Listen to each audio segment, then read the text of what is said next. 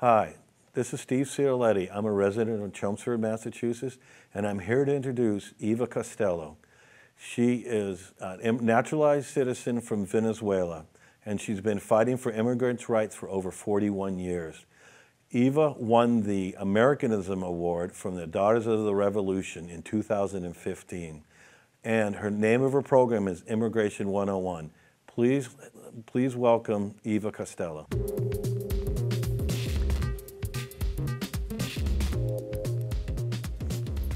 Hello, my name is Eva Castillo.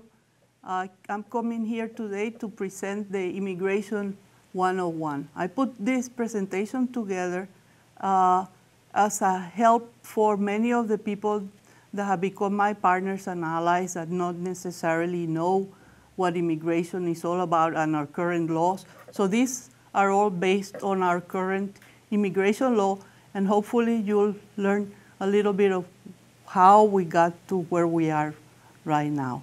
So let's go with the slides. Okay, so this is a very short, condensed version of the people's timeline, comprising the main immigration laws or happenings in our country. So in 1924, they put the first limitation on immigration. So the visa system was introduced and a quota system. In 1965, they put the national origin quota system was repealed and family reunification was given a priority. So this is the main form of immigration that we have right now. In 1986, President Reagan signed the bill giving amnesty to roughly 3 million people that were here undocumented, and also instituted penalties for people that hired undocumented immigrants. But he failed to revamp the rest of the immigration laws on ways to immigrate here legally. Then in 1996, President Clinton signed a bill expanding deportable offenses. People without documentation, now they have to return to their countries of origin and then apply to come back from here. They have to wait up to 10 years before they are allowed to immigrate to the US. And this has been the last major piece of immigration legislation. Next.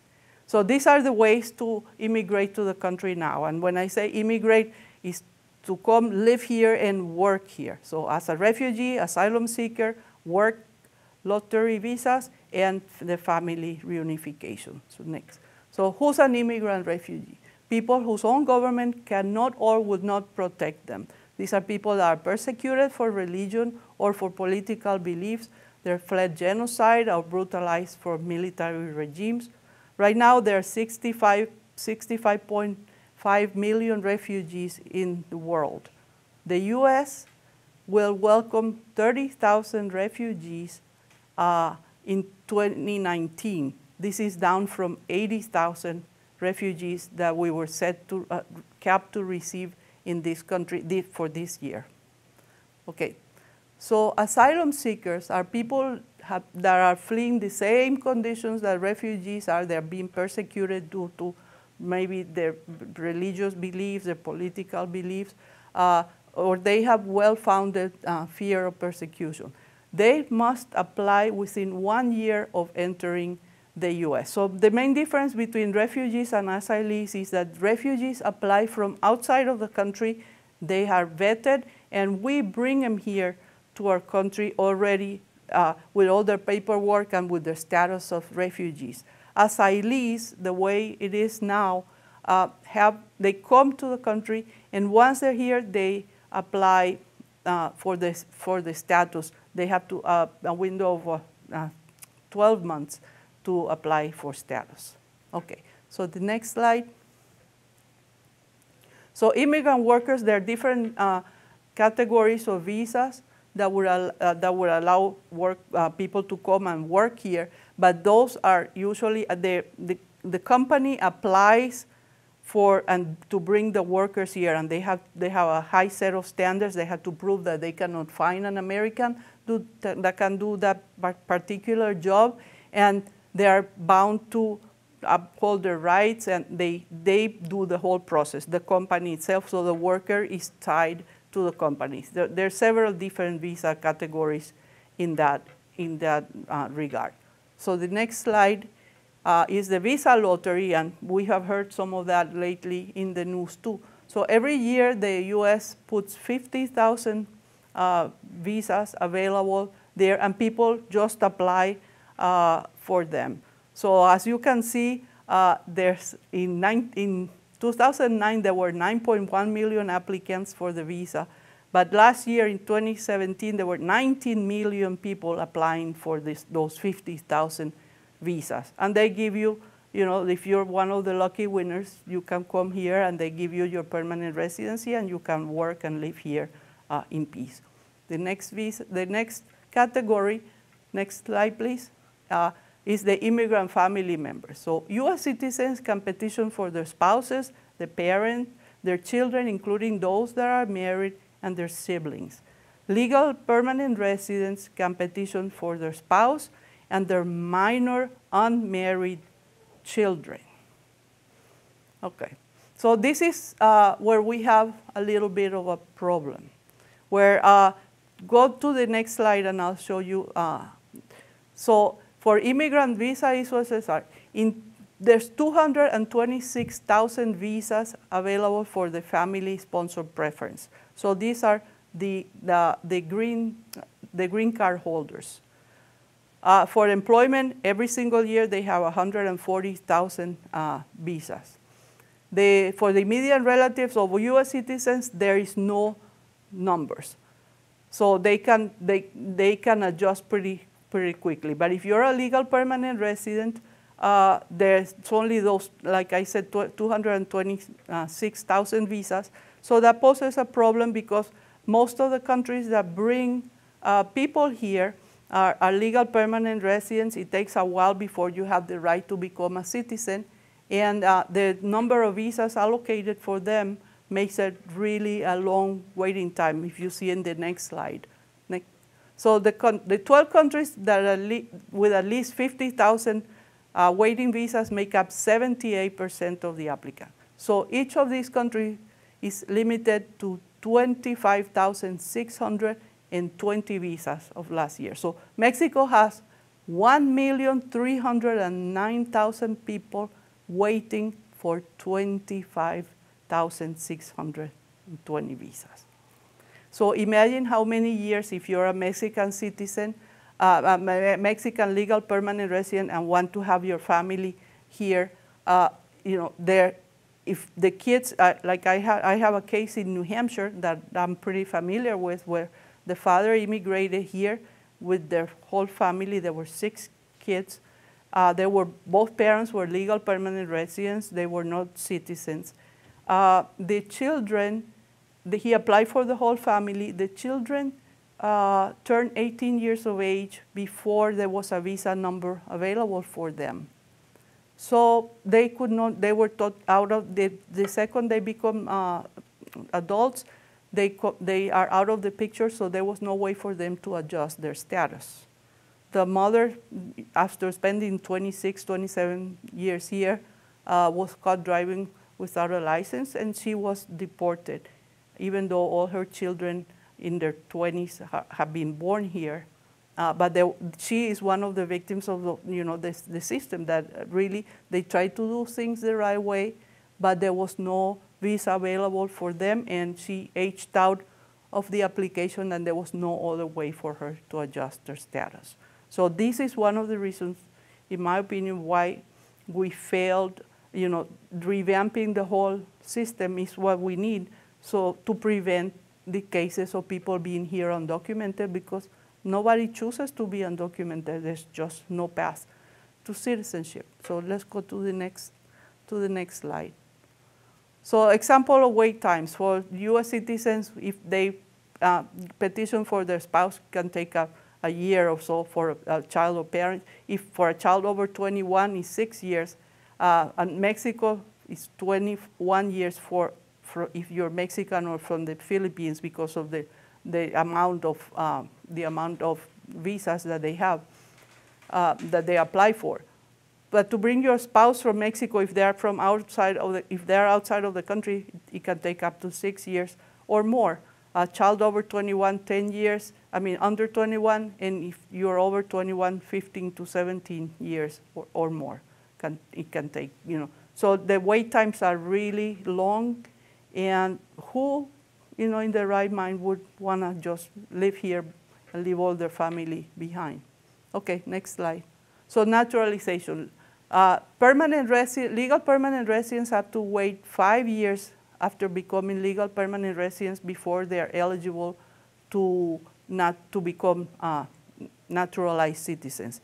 If you derive your permanent residency through marriage to a U.S. citizen, then the wait time is shortened to 3 years. And of course, you have to meet all the eligibility requirements. So they perform medical tests, they check your criminal background. You have to pass the written and oral exams and the civics exam. So if you do all of that, then you're eligible to become a citizen. Also in the slide, a child born outside of the U.S. might qualify to be a U.S. citizen. Like in my case, my children were born in Venezuela, but their father is American. So we went to the U.S. consulate in Venezuela, we registered them, and they were issued birth certificates as U.S. citizens born abroad. So that's a pretty common thing by the consulates do that. So also children, adopted children under 18, they follow a different process, but they have the right to become citizens too. And those that have served in the military for at least 1 year, they have the right to become naturalized citizens. So temporary protective status. Right now, temporary protective status, okay, first let me tell you what. It's given to people, to countries where there's ongoing, no, just put the slide back.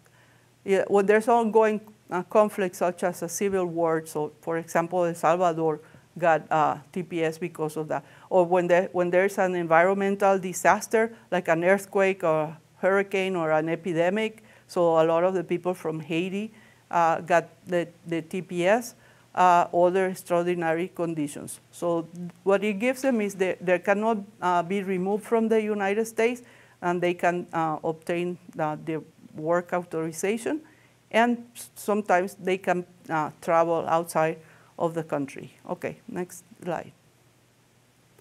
So this is not a path to citizenship. The TPS is always temporary, although we have countries like Honduras and Nicaragua that have had the TPS for over 20 years. But it allows people to get their driver's licenses, to work here legally, it has to be renewed periodically, and they determine how long it can be renewed for, and it can also be terminated anytime. The present administration right now ended the TPS for 5 countries, and then a court put a stop to it, and then so right now they are still in a limbo, so we don't know what's going to happen if something else is going to be presented. Like I said, immigration is always changing. It's really dynamic. It's really hard to keep up with it because every day we come with something different. Okay, let's see. So these are the countries that have temporary protective status right now: El Salvador, Haiti, Honduras, Nepal, Nicaragua, Somalia, Sudan, South Sudan, Syria, and Yemen. Okay, next. So by country, as you see, there's not, in total in the whole country, there's 436,900 people. So it's not too many people for the whole country. Most of them are from El Salvador, and then followed by Honduras and Haiti. Okay. So the deferred action for childhood arrival, that's the DACA, that's for the youth. So what benefits it gives? It protects people from deportation, gives them a work authorization and social security number so they can get their driver's license. You know how important it is for teenagers and young people to be able to drive.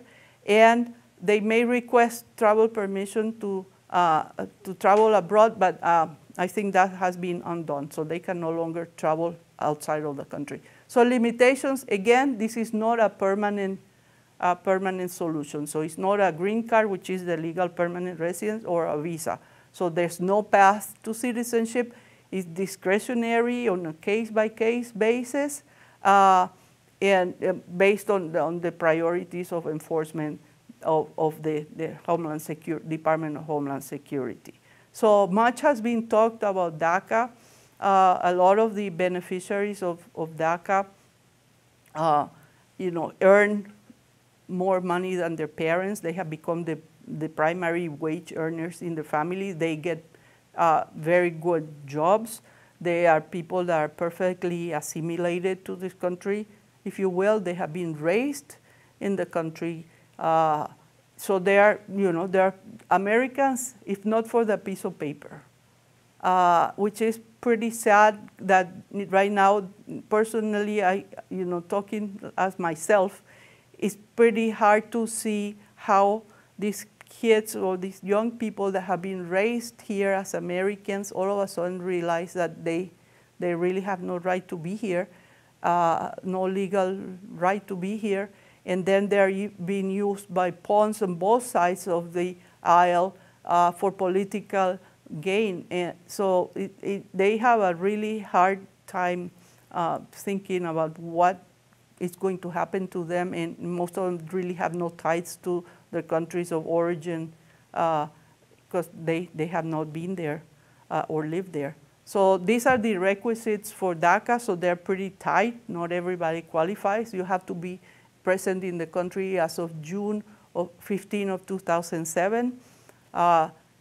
You have to have entered before being 16 years old, born after June 15 of 1981, undocumented on June 15, 2012, which is when it was implemented.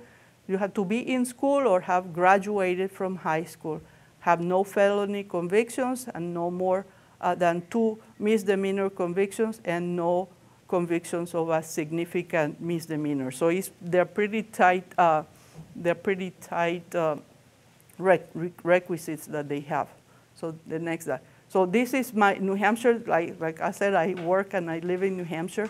So in New Hampshire is pretty small, the pool of DACA children. There's 400 people that have applied for DACA. There are probably more, but a lot of people did not feel comfortable giving all their information to the government. And so ending DACA in our state alone would cost $26.9 million annually in a gross domestic product.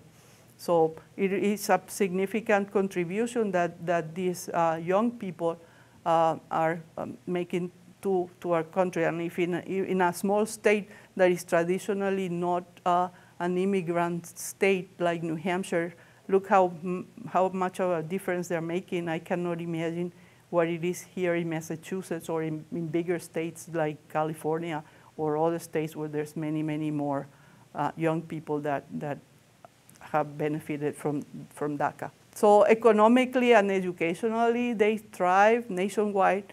63% of the recipients move to better jobs, like I said, gaining greater access to employment that matches their education and their training. And they can grow in their jobs and get better conditions, and they can work as professionals rather than the typical jobs that undocumented people do, the service jobs and the invisible jobs that nobody else wants to do. So this is a great chance for them to exercise what they have learned in school and in their colleges and in their trainings to better their lives and in turn the lives of their own families by just showing them a different way of living. So next slide. So where are we for DACA? Okay, for those that have DACA, we've heard there was some going back and forth. They tried to stop it and then they put it again, and so right now it continues as before, except they can no longer apply to travel abroad. After several attempts to end the program, a judge has ordered to continue accepting renewals, only renewals. So no more initial applications are accepted. The program will most likely be terminated unless legislation is passed after these midterm elections. So it's really important that we advocate for those people to be granted some type of permanency and a path to citizenship so they can continue living and contributing to our communities and our society, okay? So the public also supports DACA. In a survey in April of 2017 of registered voters, 78% of the voters support giving Dreamers the chance to stay here permanently, including 73% of the people that voted for Trump. Only 14% of all the voters and 23% of those that support President Trump believe that the Dreamers should be deported. So they do have a majority of the people that understand their situation and that support them staying here and given a chance to become full citizens. So now we come to the undocumented immigrant. Who is an undocumented immigrant? A person present in the country without permission from the government. So people that enter illegally without being inspected by an immigration, so through not through a port of entry or an airport or a port. And there are a lot of people that have legal entries here with visas, tourist visas, student visas, and they violated their visas. In other words, they overstayed their visa past their expiration date. So not everybody that's here undocumented just snuck through the border. It's estimated roughly half and half. Half of the people that are here undocumented came without inspection, without a visa, and the other half are people that overstayed. And it's very common, I came to college here in the 70s, and most of the people that I was in college with that were foreign students, we were all on visas.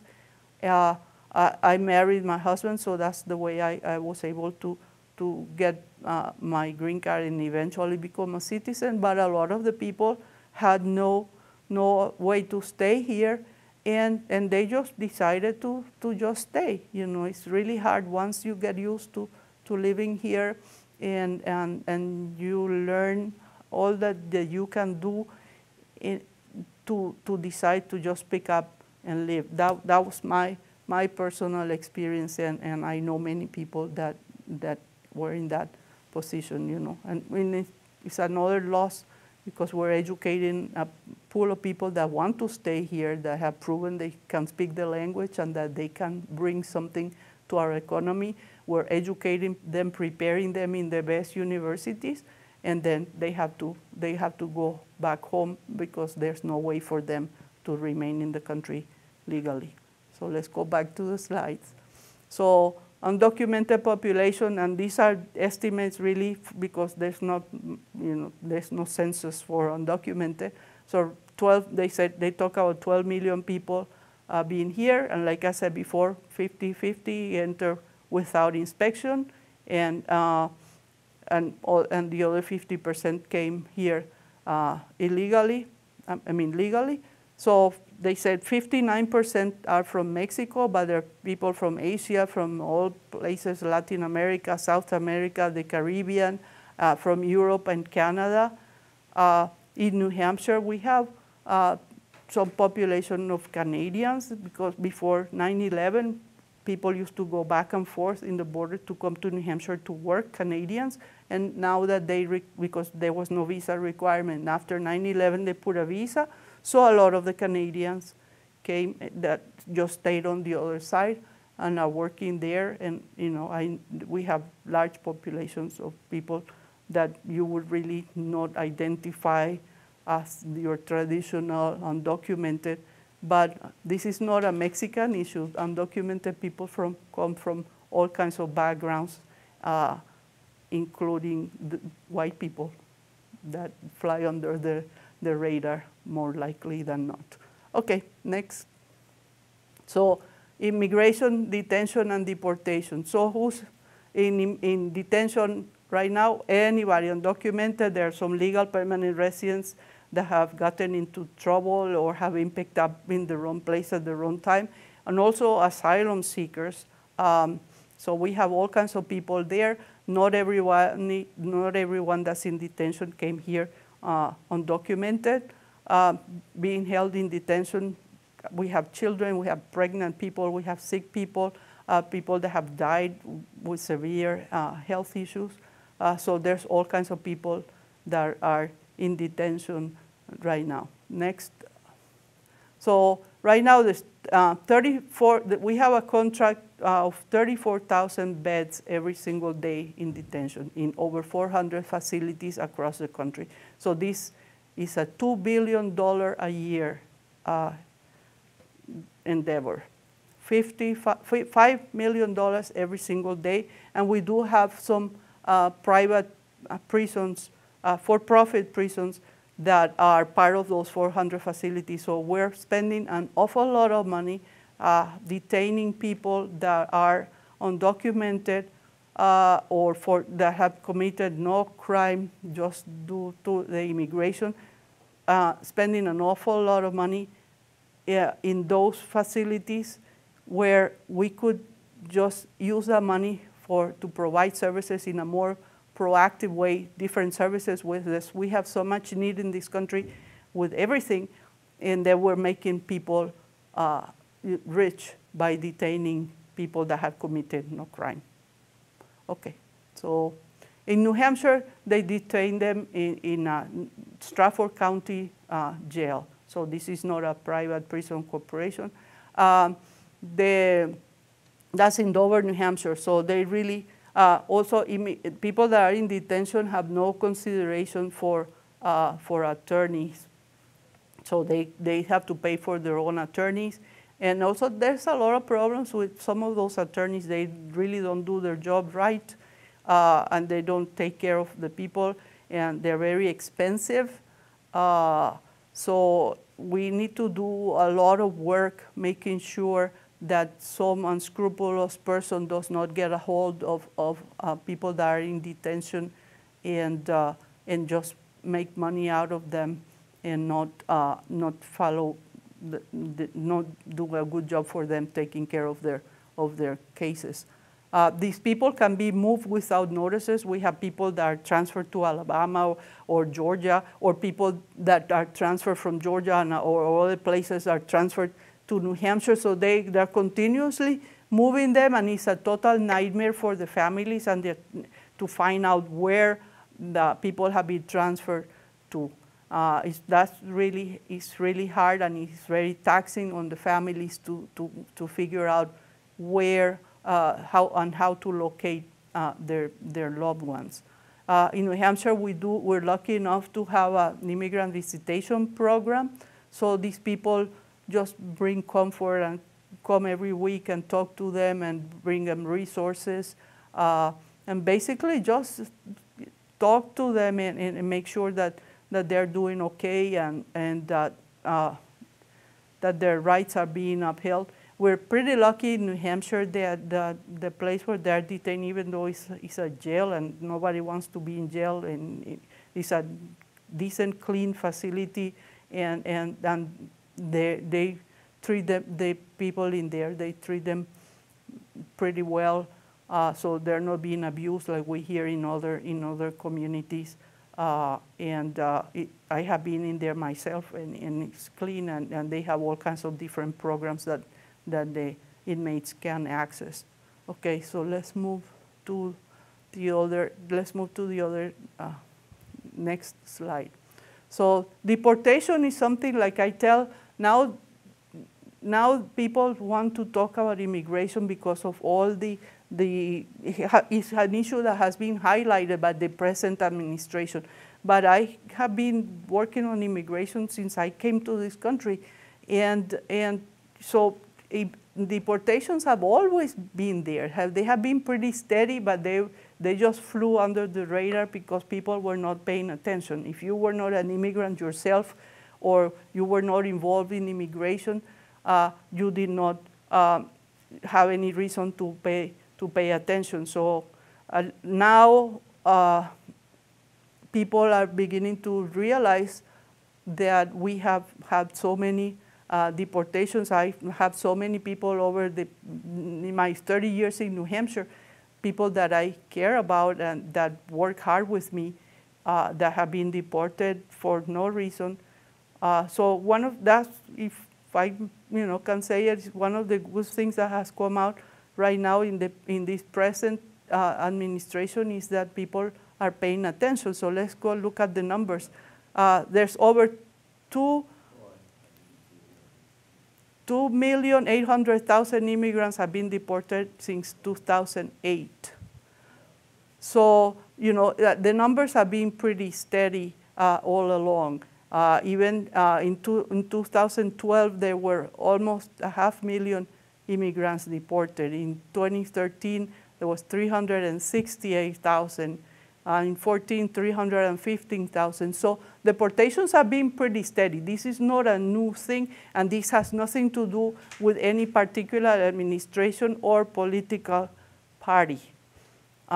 So I just want to leave that very clear, that this is not a political thing, although, like I said, that this present administration has been particularly vocal about immigration and treating immigrants in a different way. So let's go. So like I said before, the immigration enforcement is very costly to our country. It's estimated that deporting 10 million undocumented immigrants would cost at least $206 billion over 5 years. And I don't know how that could be even implemented. Heightened enforcement leaves communities living in fear of family separation. The children return home from school and find their parents have been removed, so their lives are in constant stress. In the communities in Manchester, we have had to go to churches and ask the parents to give power of attorneys to trusted family members or friends, and photocopy all the important documents of the children and their own documents. And we have asked some of the churches to keep those documents for the family in case the parents don't return back from work. So imagine the stress that these families are living in. The children are taught since they are very small not to open the door, not to talk about their status or the parents. And it affects also the American children. The other day I was speaking to a young girl from high school whose best friend's father was deported. And she said, "What can we do?" And I said, "Well, I'm sorry, there's really not much we can do." She said, "All I do is cry because I see my friend so sad." And we just hugged each other and we cried. There's really not much we can do. So this is hurting a lot more people than just the affected families. Let's put the slide and finish it off. So economic and food insecurity is also a big problem. A lot of the people that are deported are the men, so they are the main breadwinners in their home. Most likely than not, their children are U.S. born. So these children are citizens, and they, when the father used to support them, they had no problem, but now they don't know if they have a meal. I have another family pretty close to me that the father was deported a few months ago, like 3-4 months ago, and the mother is very sick.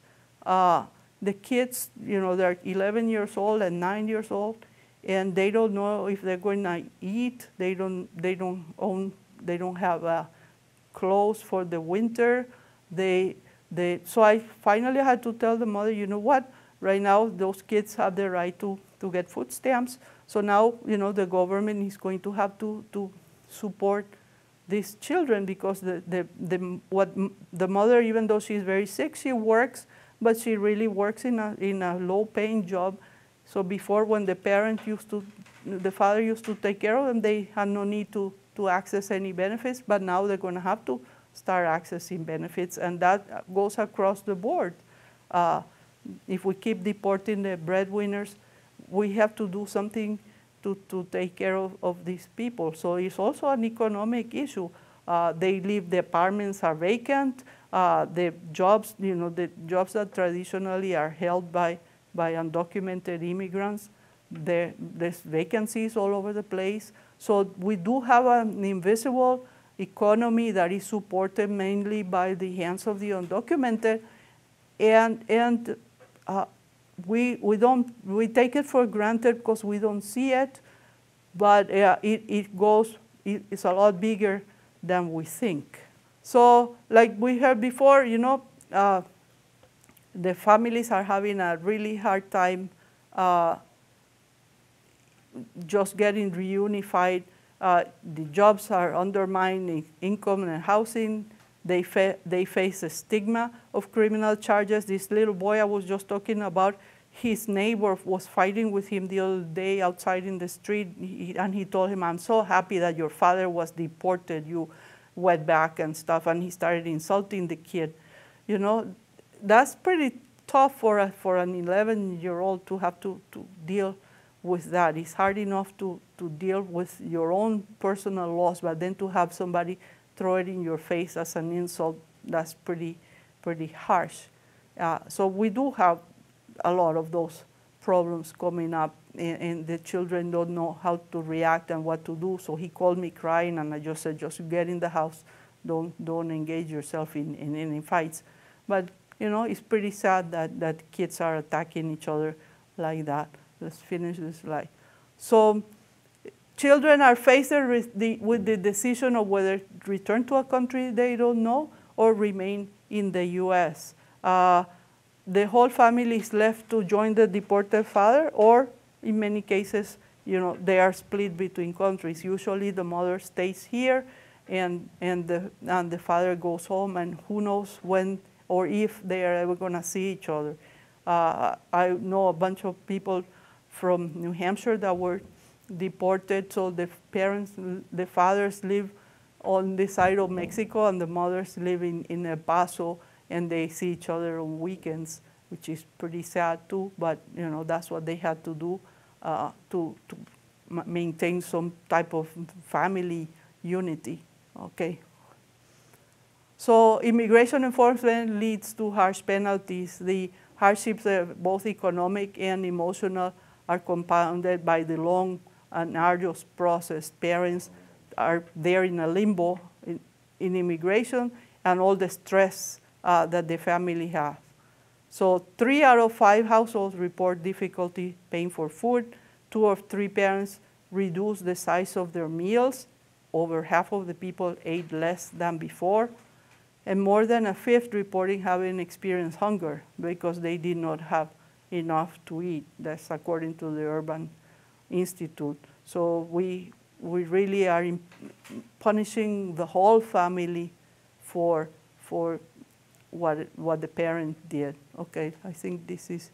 So what are the big money items right now? There's talk about building the wall, increase Border Patrol by 5,000 officers, increase Immigration Customs Enforcement by 10,000 officers, and augment the bed space in detention for all the immigrants that are caught. But like I said, this comes and goes every day. There's something different. So nobody knows what's going to happen. I suspect we're going to have to wait for after these midterm elections to figure out if anything is really going to stick. Okay. So right now, the priorities in immigration, they wanted to end DACA, manage the children at the border fleeing violence, tighten the asylum loophole. Asylum is very hard to get, and now they want to make it harder, so raise the standard for credible fear. beef up enforcement or fast-track deportations and indefinite detention, hire the ICE officers and extra prosecutors, make the local police departments, compel them to cooperate with ICE. So they don't want any sanctuaries and they want police departments to act as ICE agents. Reduce what they call the chain migration, which is basically a family-based migration, and in exchange it for a point system or merit system, and end the TPS for 7 countries. Next slide. So what do? We need to call our legislators, tell them to pass a clean DREAM Act and to reform our present immigration system that is proven for many years that is no longer working. Enforcement alone is not the answer.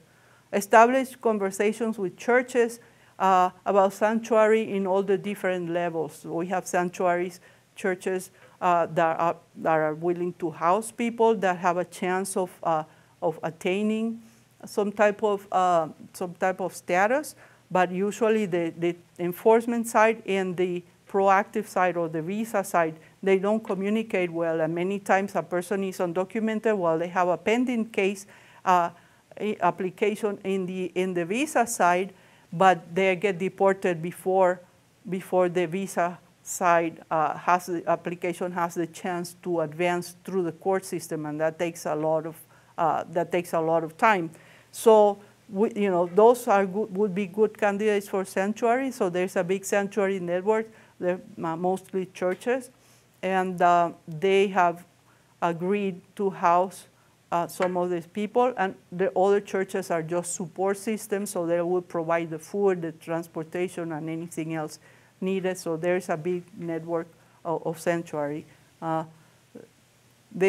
We need to just open the doors for more presentations like this. I shorten it severely, and I try not to make too many comments. But I go wherever I'm asked to go, in churches, basements, libraries, wherever, so people understand the reality of immigration and why we are where we are. So if you have a contact or you would like to have a presentation in person, I'll be happy to do that. We have vigils in front of ICE every time somebody that is in removal in procedures that has to check in ICE, because a lot of people were not a priority before, even though they were already in the system. So they have been checking in periodically on ICE.